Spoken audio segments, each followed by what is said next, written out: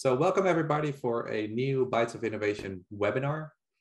My name is Martin Willemink. I'm one of the co-founders at SecMed. And a little bit of information about Bytes of Innovation. So we provide a deep dive into the future of medicine. And we do this with renowned experts such as physicians, researchers, lawyers, and investors. We do it every other Thursday. So we'll have one today, we'll have one in 2 weeks, and so on. And the concept is as follows. The speaker gives a 15-minute presentation, followed by a 10-minute Q&A, which is moderated by Aline Lutz, the Senior Medical Director at SecMed, and by me. So to all the participants, make sure to put your questions in the chat box so that we can discuss them during the Q&A phase of this webinar. And today, I'm very proud to announce that we have Marina Codari amongst us. Dr. Codari, she received her bachelor's and her master's degrees in biomedical engineering from the Politecnico di Milano, and she also obtained her PhD in Milan, focusing on medical image processing. Marina's path crossed my path when she became a postdoctoral researcher at Stanford University, where she focused on deep learning for vascular imaging. In September last year, she joined Arteris as the head of clinical evidence. And before she was on the editorial board of Radiology Artificial Intelligence, and almost every European radiology journal there is: European Radiology, European Journal of Radiology, and European Radiology Experimental. And today, Marina is going to talk about the integration of AI models in the clinical workflow. Marina, the floor is yours. Thanks for the kind introduction, Martin. It's a pleasure to be here, and thank you for inviting me, especially given the amazing list of speakers that have told you before me and that will follow, I'm sure. So my presentation today will be focused on, the challenge of integrating the AI models into the clinical workflow.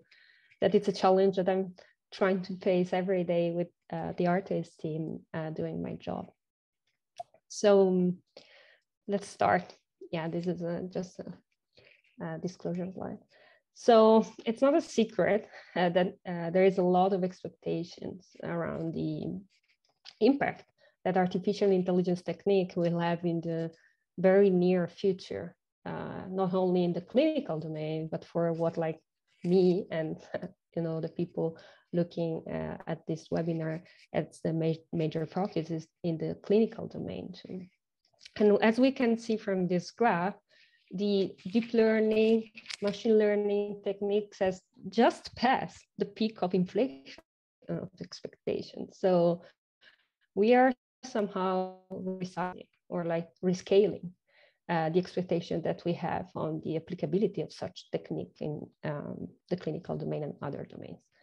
The results of this extremely enthusiasm, I would say, both the research and developer and industrial domains has turned out in several publications on this topic. This is just a quick exercise that I did browsing through PubMed, looking at all the application mentioning AI, deep learning, or machine learning in radiology and medical imaging. And as you can see, the trend is almost exponential.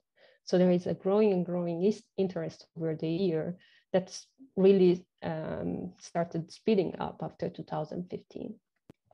That also resulted with a different scale in magnitude, of course, and a little bit also of delay over time in the development in several applications in this specific domain, with a lot of literature reviewing the different commercial now application based on machine learning and deep learning techniques that have reached the market in both Europe and US, focusing on how it's going, how are they deployed, which is the impact actually of those new techniques in the clinical practice, and if that impact fits the expectations. So we know that there are tons of application domain for those techniques, starting from classification, detection, segmentation, registration, content-based image retrieval, image-based image generation and enhancement. That it's in my opinion, an interesting and challenging domain of application. And probably the one that we all hope that will be the focus of the future, also helping in the outcome. And so impacting the patient treatment and management.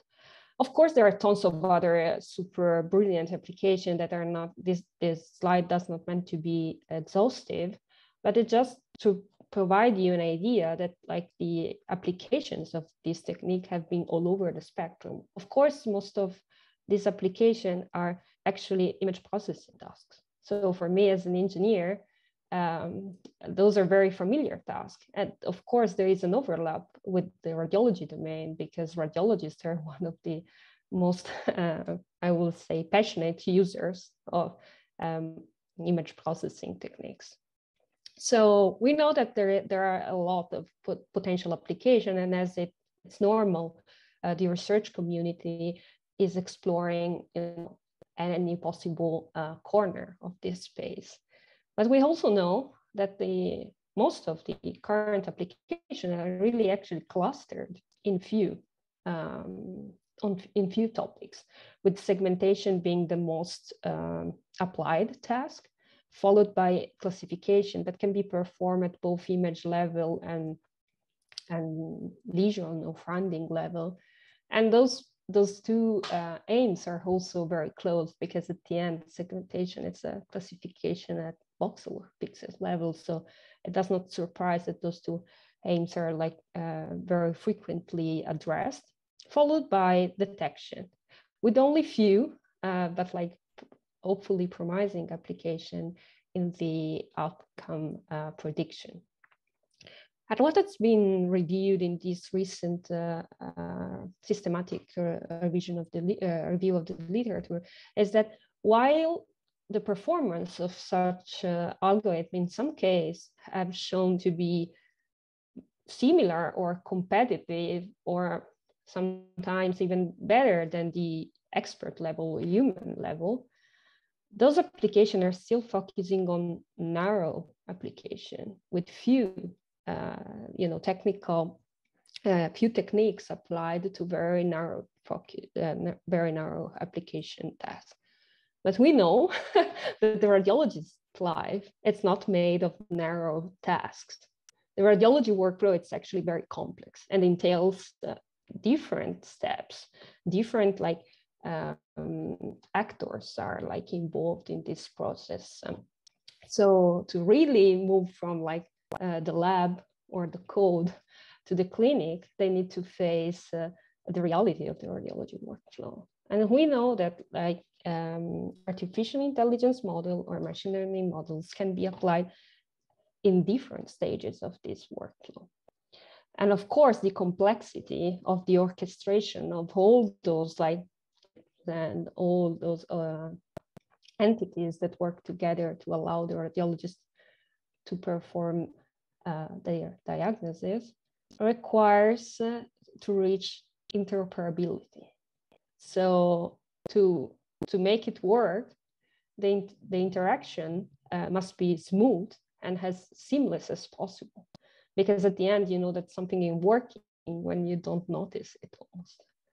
So this is a very complex challenge and that can fail at different levels. But there is this is a macro scale of the radiology workflow, but there is also I will say micro. It was a macro, this is a micro scale of the radiology workflow that is actually that the radiology job, it's not the same depending on the clinical workflow. Cardiovascular radiologist is not doing the same of a musculoskeletal radiologist or a neuroradiologist. And even within the neuroradiologists, not all of them are focusing on the same task on a daily basis.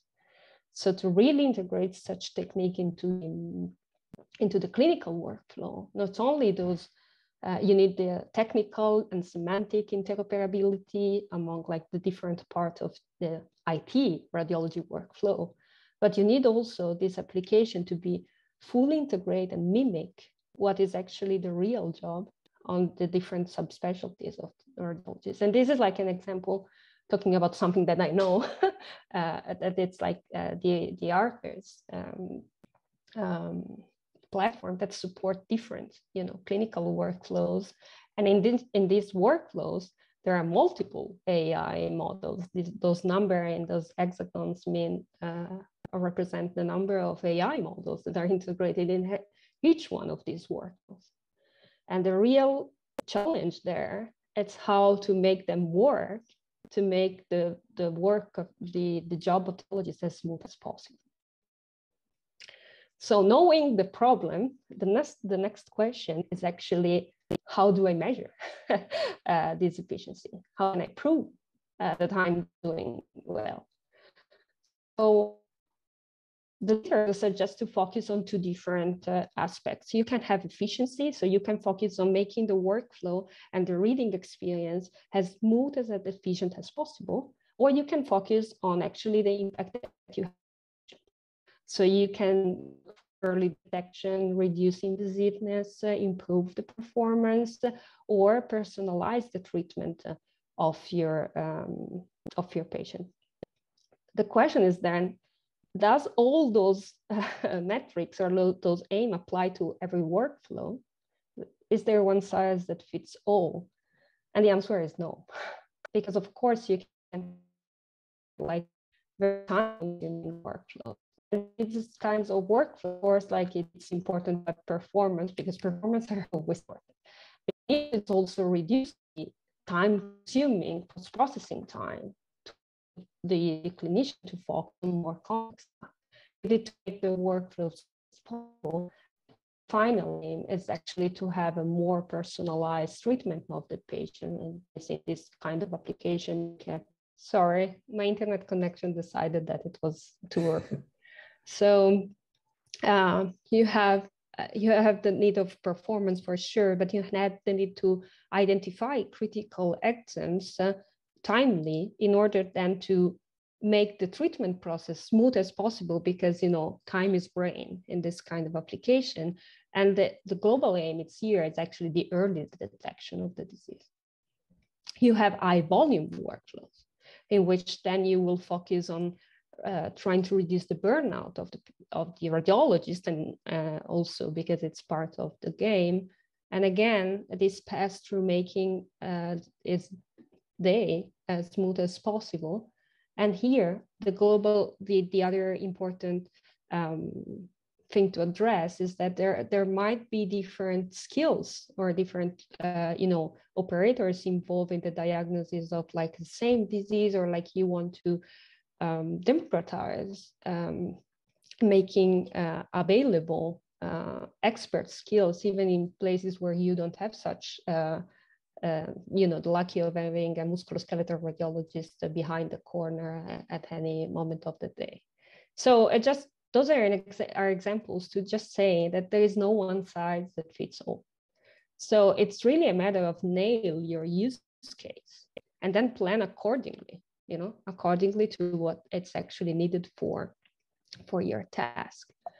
And yeah, so, okay, like you said, okay, we know the problem, we know how to measure. Let's see what other people do. When you're evaluating the maturity of technology, you usually start from the discovery phase, in which you search for some signal in your technology, some discriminatory ability. Then you move to the challenge phase, in which you challenge your product, your technique against the standard, or like the previous methodologies. And all those like tests are usually done with retrospective data and simpler research protocol, while when you are at a mature stage, you actually want to prove that your product or model works in the real world, and also it's impacting the patient care. And so you look at the analysis of prospective cohort studies or even randomized controlled trials. So there are different levels of efficacy of evidence that you can reach in the evaluation of your technique, moving from technical efficiency, see if it works, to look at if it has an impact in the society. So there is like a huge spectrum of possibilities, but actually what has been done, it's mostly in the, I would say early or challenging phases. This is like a quick experiment that I did. Those are the same publication from PubMed, but when you try to filter clinical trials, meta-analysis, or randomized controlled trials that are the highest level of evidence that you can reach in the research community, those kind of applications are still a minority of what's happening. And that's the same what was discovered in this literature research. Most of the available studies are retrospective studies, mainly cohort studies. In few of them has been done like a sample size estimation before actually performing the analysis, because usually in this domain, the more the better. We try to crunch the evidence with the more data that we can possibly get. But actually, that's also applied to what is commercially available. And it is okay, but just reflect the maturity of those techniques, or what we need to focus on. There is like a huge effort in improving the diagnostic efficiency. Probably in the future, what we need to look at is like moving forward, moving on the impact on the therapy, on the patient outcome, and so on. So sorry for the disconnection, but that was like a quick view through like what has been done, what is the issue, and what it's like what we are trying to do on an everyday basis, trying to bring some level of evidence to the efficacy of these techniques into the clinical and radiological workflow, especially.